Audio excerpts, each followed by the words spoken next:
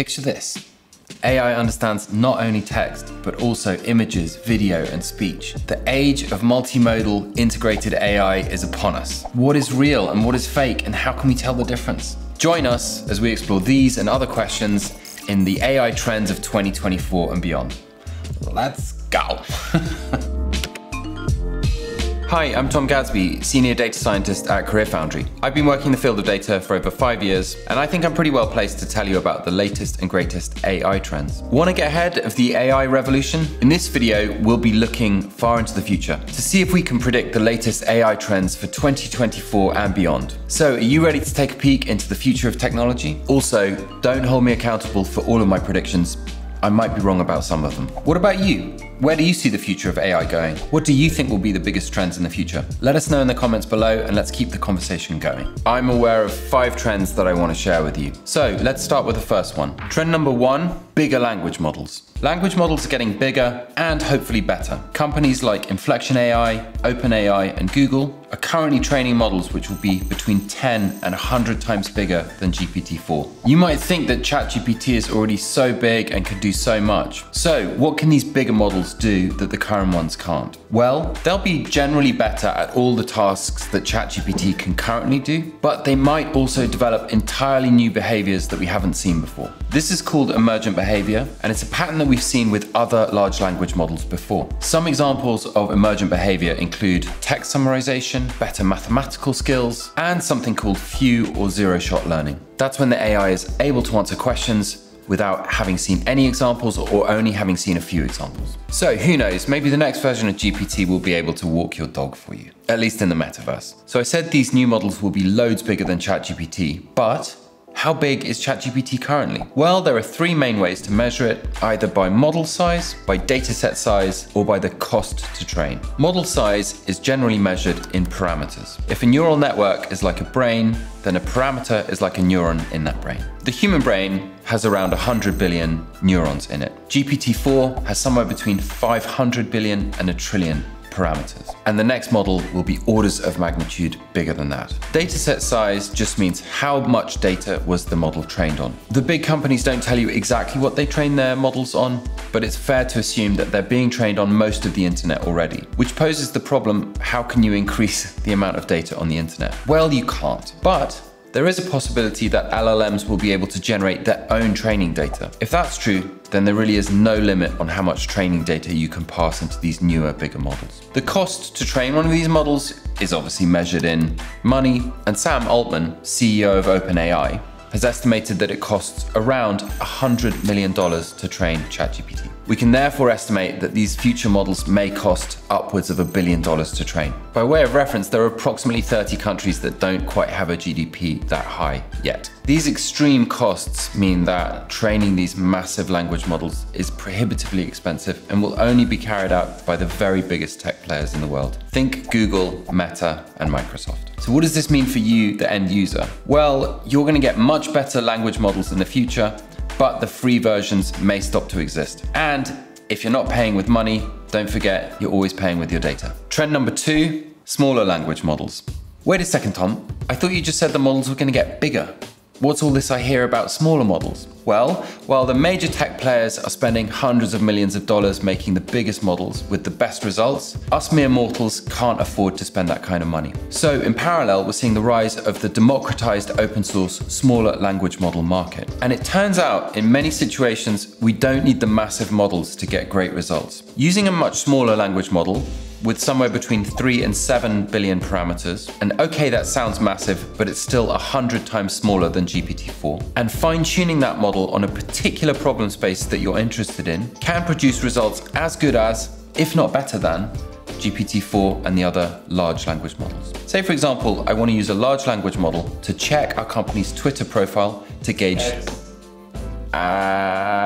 I'm a trained actor. Say for example, I want to train an LLM to check our company's Twitter, X's mentions, in order to gauge sentiment about our company. Well, I can train an open source model like Llama 2 specifically on this X information. And then I limit it to only performing sentiment analysis classification on X data. Well, that's fine tuning and it should work very, very well. Plus, it's way cheaper and more efficient to use vis-a-vis GPT-4. If you're interested in finding out more, why don't you check out Llama 2 from Meta, or Hugging Face, which is a great open source repository with lots of other model architectures out there. This will be most apparent behind the scenes and especially for developers, but you may notice it in IoT and other small lightweight devices that offer LLM or chatbot-like services. This may even be available in some phones as well. Trend 3, large integrated multimodal models. Wait, that's a bit of a mouthful. Let's try and break it down. Before, we had large language models. These were models which only worked on text input. Now we have multimodal models. They work on text, images, video, and even audio. So are models like Midjourney and DALL-E multimodal? Well, also no, because they only work on one input stream. In this case, text to image. So what are some examples of multimodal models? Well, Google has just released Bard, which is a multimodal model, and Google has also released RTX, which is a multimodal model embedded in a robot. Sounds pretty cool, right? And Meta has just released a multimodal model which works with Ray-Ban glasses, the ones that I just ordered. No way. Yes. Yeah, these Ray-Ban glasses sound really amazing. You can be traveling through a foreign country, see a tourist attraction you don't know anything about, and ask the glasses to tell you more about it. Or get it to translate a sign from you, or even get it to help you fix a faulty tap in your hotel room. And these multimodal models are gonna get integrated fast into many other products and services. Think anything IoT, edge device, or mobile. That's coming soon, and it's gonna be amazing. So for IoT and edge devices, think things like GoPro cameras, smart fridges, smart doorbells, or anything else that's integrated in your home in a fancy way. Trend number 4, independent AI agents.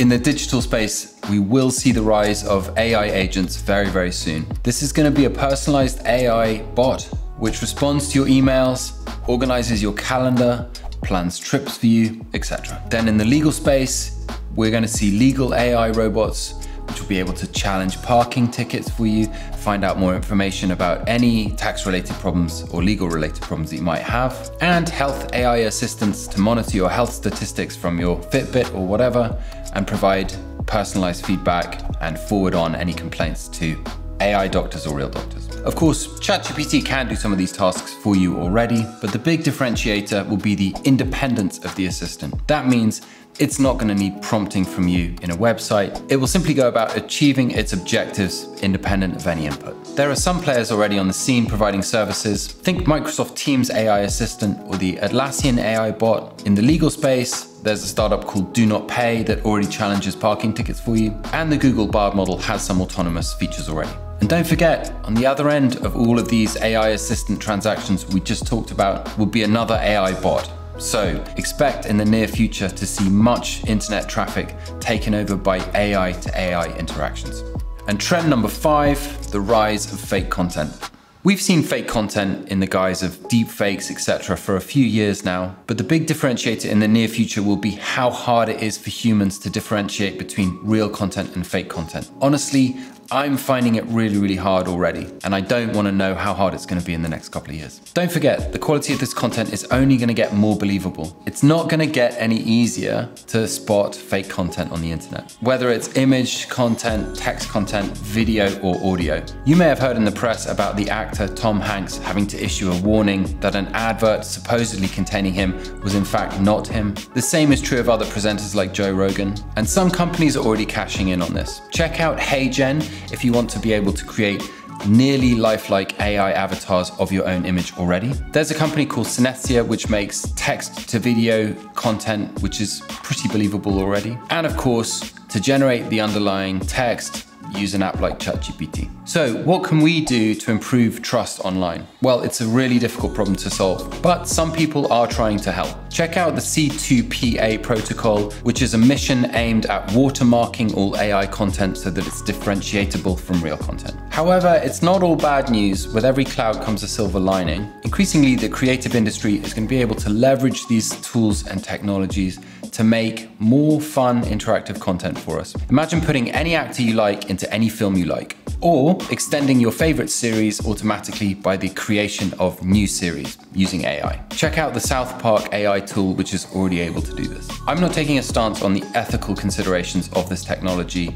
There's definitely positives and negatives, and I'll leave it for the courts and public opinion to decide. All I'm doing is telling you about what's going to happen in the next couple of years. That's it for now. So those are the main trends I wanted to introduce you today, but don't forget there are lots of other exciting areas that we didn't have time to cover. I hope you're as excited as I am about what's coming up in 2024 and beyond in AI. And don't forget, although some of the topics we talked about are quite technical, the future of AI is going to involve everybody. In the last 12 months alone, we've seen AI models move from the edge to the mainstream of society, and that trend is only going to continue at pace. But remember, the future isn't just something that happens to us, it's something we actively create. So let's stay inspired and try and be an active learner and push the boundaries of what's possible with AI. And to help you with active learning, don't forget that at CareerFoundry, we have an amazing online free short course on data analytics. It might say data analytics on the tin, and it's not technically about AI, but be assured the core to becoming a good data scientist or machine learning engineer is a strong grasp of data analytics. So be sure to check the course out. The link is in the description below.